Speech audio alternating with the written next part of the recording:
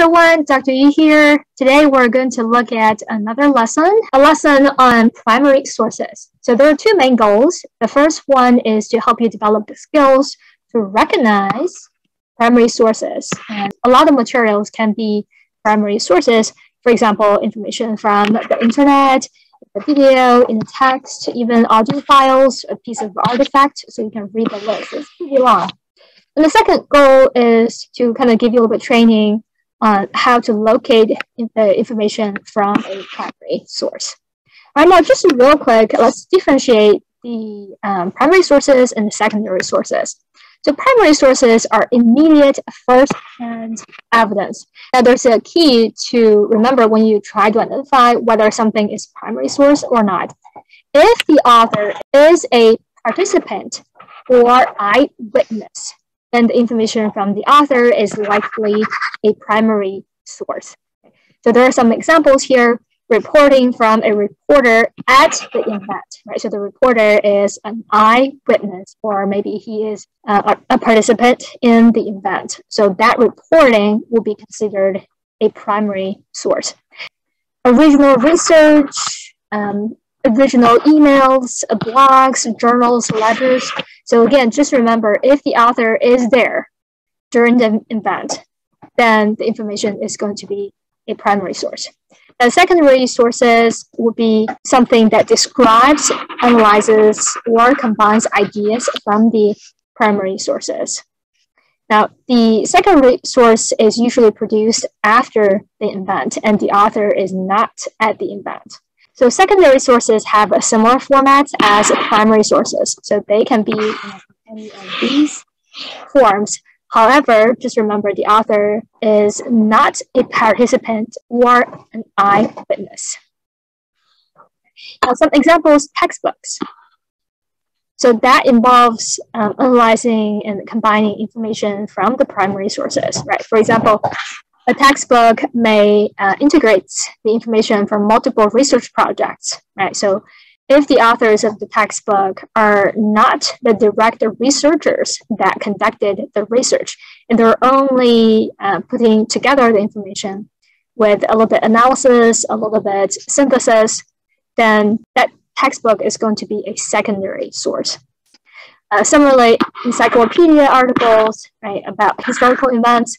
Now, the authors of these articles obviously were not at those historical events. Right? So these articles are going to be secondary sources. There's another example. This actually has been in one of the practice questions in the official TEAS study manual. Articles where the author describes a research project done by others. Right? So you probably have read some kind of scientific articles written by science reporters. So they are not directly involved with the research project, right? They're only write about the outcomes, the results from the project. So since they're not directly involved, the articles that these journalists or reporters write are going to be secondary sources. If the researchers write a research article about their research project, that article is going to be the primary source. Now, let's say there's a science reporter who wrote an article about the study done by these researchers. So the reporter also wrote an article. That article is going to be secondary source, right? Because the reporter did not do the study. So that's going to be considered a secondary source. All right, now here are some of the questions that you may see on TEAS. For example, which of the following is a primary source or a secondary source? Which of the following describes, so this is about integrating, locating the information, integrating the information. Right? So the question may ask you to kind of identify which of the following describes some of the central ideas or supporting details.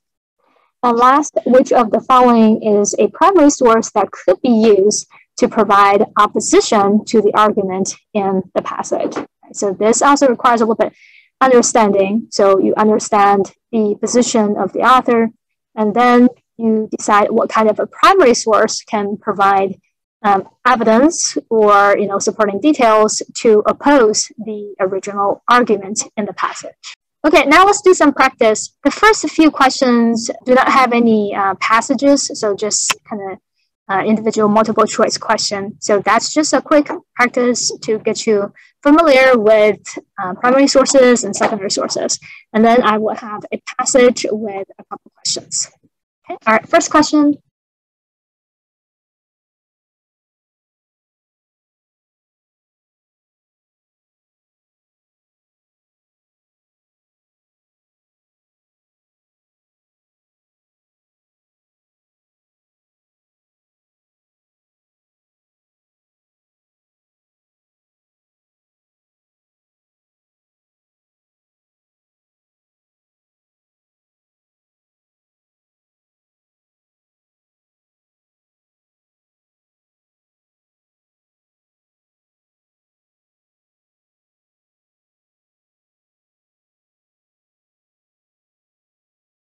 All right, question 1. A medical student is writing a paper on the development of mRNA vaccines. Which of the following is a primary source that the student could use to locate information about this topic? A documentary on mRNA vaccines. Now, it's likely that people who produces this documentary are not going to be the researchers, right, who actually study mRNA vaccines.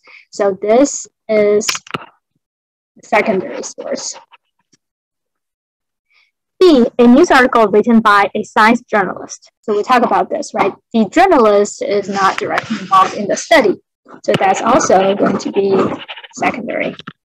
C, research done by the developers of mRNA vaccines. So that's the correct answer. That's the primary source. Because these people conduct the research, right? So they have the first-hand information about development of mRNA vaccines. D, a journal article describing the history of mRNA vaccine development. So anytime you see the history of something, that's usually a sign for a secondary source because nobody could go back in time, right, and actually experience those historical events. So D is also secondary. Let's move on to the next page. There are going to be 2 questions.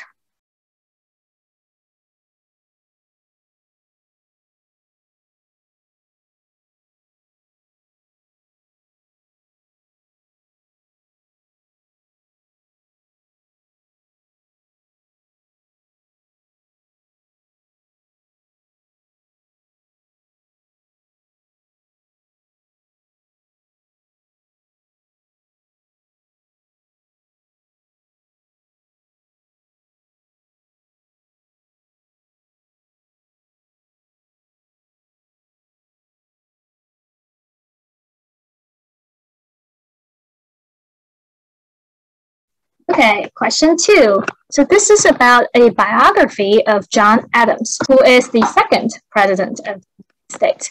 So this biography is considered, correct answer is secondary source, because this author obviously did not live during the period where John Adams was living and serving as the president. So this is definitely a secondary source.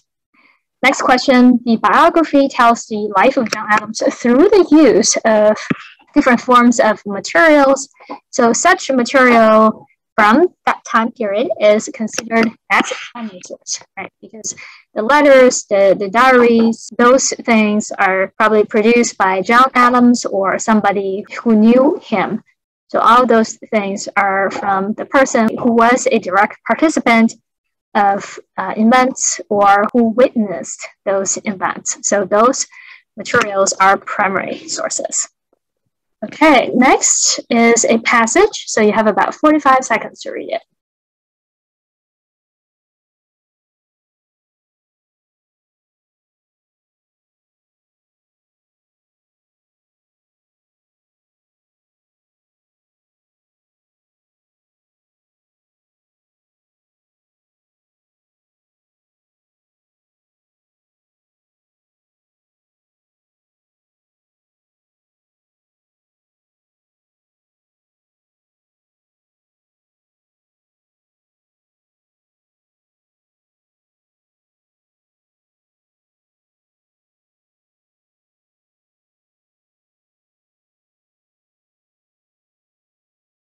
All right, let's move on to the question.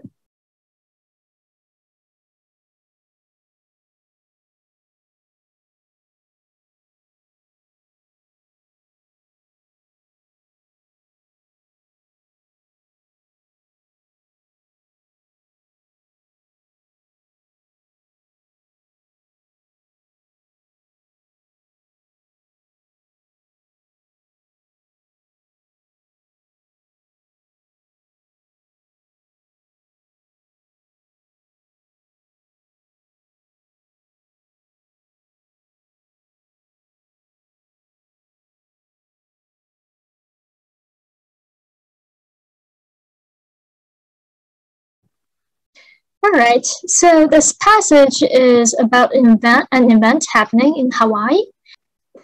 Legislatures are calling for $600 million to help house Native Hawaiians through a underfunded homesteading program. And then the next paragraphs introduces some information from the House Speaker, his statements, and then a little bit background about the Hawaiian Homes Commission Act. Okay. So question 1, regarding this event, which of the following would be a primary source? And there are multiple answers. I know usually on TEAS you won't see this question format with multiple answers, but I think this is just a good practice to kind of help you identify all different primary sources. All right, so just remember, with this event, a direct participant can be considered a primary source. So there are a few parties involved in this event, right? Legislators in the Hawaii state, Native Hawaiians, because this legislation directly affects them. And there are also state government agencies that are involved, right? We have a Department of Hawaiian Homeland. That's the state agency that administers the program. Okay. So A, an interview with a Native Hawaiian who is affected by the proposed legislation. So that's one of the correct answers. B, announcement from there's a typo here, from the Department of Hawaiian Homeland. So that's also the correct answer. C, public announcement from an organization promoting the rights for Native Hawaiians, praising the decision. Now, I know the passage did not mention any organizations, but you can see that this organization is obviously involved in this event a little bit, right? They're providing their comments on this legislation. So C is also the correct answer. D, House Speaker Scott Saki's email. So that's also the correct answer because he is the House Speaker, right? And he gives some information to media about this proposal. E, a textbook case study written based on this event by an expert in housing issues. This expert is not one of the stakeholders. So the textbook case study, that's going to be a secondary source. So the correct answer is A all the way through D. Okay, next question.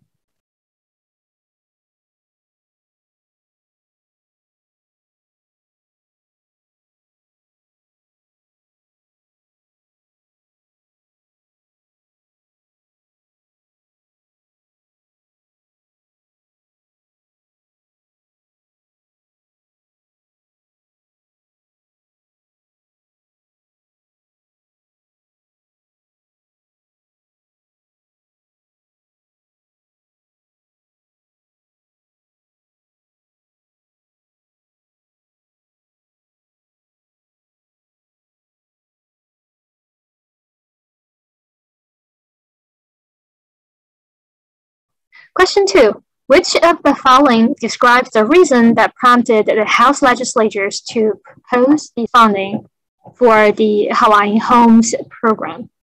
So that information is in the last paragraph. Saki said in the email that the news organization's coverage was absolutely a factor. So basically, he was saying that because of the reporting by the news organizations, the issue was brought to the legislature's attention. And that's why they're proposing the funding to try to provide the homesteading program. And let's see, A, protested by Native Hawaiians, there's no mentioning of that in the passage. So B, reporting by news organizations on the issue, that's the correct answer. And C and D, legislative leaders in the House were obliged to fulfill terms of the federal law, and that's a true statement, but have they been doing that? Not really, right? Because the program is chronically underfunded. So obviously the legislatures had not been doing much. And D, they're pressured by Department of Hawaiian Homelands. That's not the correct answer either, right? There was no pressure from that particular state agency. This information is not in the passage. So correct answer is B. Now, if you're not sure about B, you can try to exclude the obviously wrong answers, right? So A, C, D are not correct. So that confirms that B is the correct answer. All right, this is a relatively short lesson. I don't think differentiating primary and secondary sources would be particularly hard on TEAS. So that's why this lesson is pretty short. All right, good job, guys. You complete another lesson. And we just have, if I remember correctly, 2 more lessons left for the reading section. All right, I will see you next time.